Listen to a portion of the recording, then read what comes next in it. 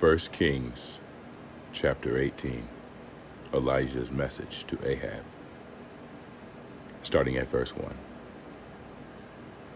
After a long time, the word of the Lord came to Elijah in the 3rd year. Go and present yourself to Ahab. I will send rain on the surface of the land. So Elijah went to present himself to Ahab. The famine was severe in Samaria. Ahab called for Obadiah, who was in charge of the palace. Obadiah was a man who greatly feared the Lord, and took 100 prophets and hid them, 50 men to a cave, and provided them with food and water when Jezebel slaughtered the Lord's prophets. Ahab said to Obadiah, Go throughout the land, to every spring and to every wadi. Perhaps we'll find grass, so we can keep the horses and mules alive and not have to destroy any cattle. They divided the land between them in order to cover it. Ahab went one way by himself, and Obadiah went the other way by himself. While Obadiah was walking along the road, Elijah suddenly met him. When Obadiah recognized him, he fell down, face down, and said, Is it you, my lord, Elijah? It is I, he replied. Go tell your lord, Elijah is here. But Obadiah said, What sin have I committed that you are handing your servant over to Ahab to put me to death? As the Lord your God lives, there is no nation or kingdom where my Lord has not sent someone to search for you. When they said, He is not here, he made that kingdom or nation swear they had not found you. Now you say, Go tell your Lord, Elijah is here. But when I leave you, the Spirit of the Lord may carry you off to some place I don't know. Then, when I go report to Ahab, and he doesn't find you, he will kill me. But I, your servant, have feared the Lord from my youth. Wasn't it reported to my Lord what I did when Jezebel slaughtered the Lord's prophets? I hid 100 of the prophets of the Lord, 50 men to a cave, and I provided them with food and water. Now you say, Go tell your Lord Elijah is here. He will kill me. Then Elijah said, As the Lord of armies lives, in whose presence I stand, today I will present myself to Ahab. Obadiah went to meet Ahab and told him. Then Ahab went to meet Elijah. When Ahab saw Elijah, Ahab said to him, Is that you, the one ruining Israel? Another text says, Is that you, old troublemaker?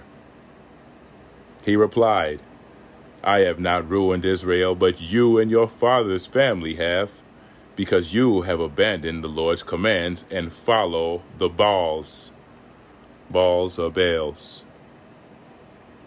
Now, summon all Israel to meet at Mount Carmel, along with the 450 prophets of Baal and the 400 prophets of Asherah who eat at Jezebel's table. Now that's 850 false prophets right there. So Ahab summoned all the Israelites and gathered all the prophets at Mount Carmel. Then Elijah approached all the people and said, How long will you waver between two opinions? If the Lord is God, follow him. But if Baal, follow him. But the people didn't answer a word. Then Elijah said to the people, I am the only remaining prophet of the Lord, but Baal's prophets are 450 men.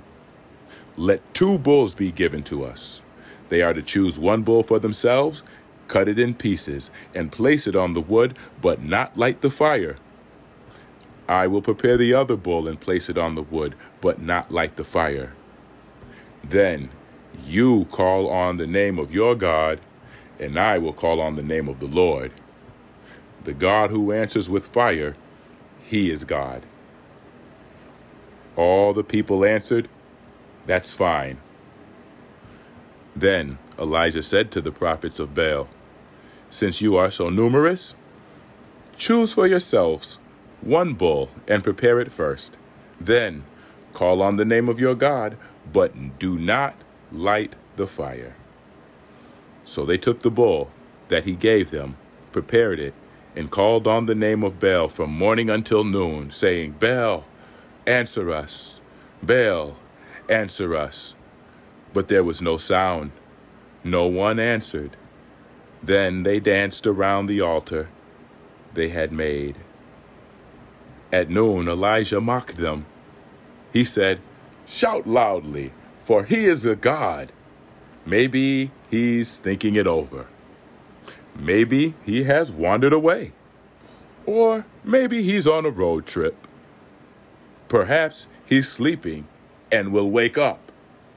They shouted loudly and cut themselves with knives and spears according to their custom, until blood gushed over them. All afternoon they kept on raving until the offering of the evening sacrifice. But there was no sound. No one answered. No one paid attention. Verse 30. Then Elijah said to all the people, "Come near me." So all the people approached him. Then he repaired the Lord's altar that had been torn down. Elijah took 12 stones according to the number of the tribes of the sons of Jacob, to whom the word of the Lord had come, saying, "Israel will be your name." And he built an altar with the stones in the name of the Lord. Then he made a trench around the altar, large enough to hold about 4 gallons. Next, he arranged the wood, cut up the bull, and placed it on the wood. He said, "Fill 4 water pots with water and pour it on the offering to be burned and on the wood." Then he said a second time, and they did it a second time. And then he said a third time, and they did it a third time. So the water ran all around the altar. He even filled the trench with water. At the time for offering the evening sacrifice, the prophet Elijah approached the altar and said, "Lord, the God of Abraham, Isaac, and Israel, today let it be known that you are God in Israel, and I am your servant, and that at your word I have done all these things. Answer me, Lord. Answer me, so that this people will know that you, the Lord, are God, and that you have turned their hearts back." Then the Lord's fire fell and consumed the burnt offering, the wood, the stones, and the dust, and it licked up the water that was in the trench. When all the people saw it, they fell face down and said, "The Lord, He is God. The Lord, He is God." Then Elijah ordered them, "Seize the prophets of Baal. Do not let even one of them escape."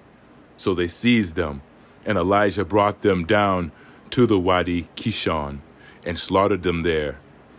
Elijah said to Ahab, "Go up, eat and drink, for there is the sound of a rainstorm." So Ahab went to eat and drink, but Elijah went up to the summit of Carmel. He bent down on the ground and put his face between his knees. Then he said to his servant, "Go up and look toward the sea." So he went up, looked, and said, "There's nothing." 7 times Elijah said, "Go back." On the 7th time he reported, "There's a cloud, as small as man's hand, coming up from the sea."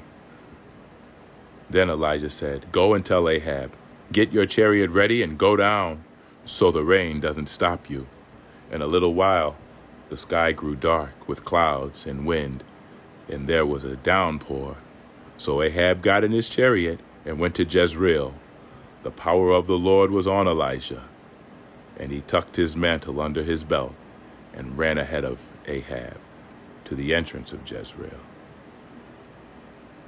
Amen. We'll be back next time with more scripture readings. Thank you for joining. Have a good night.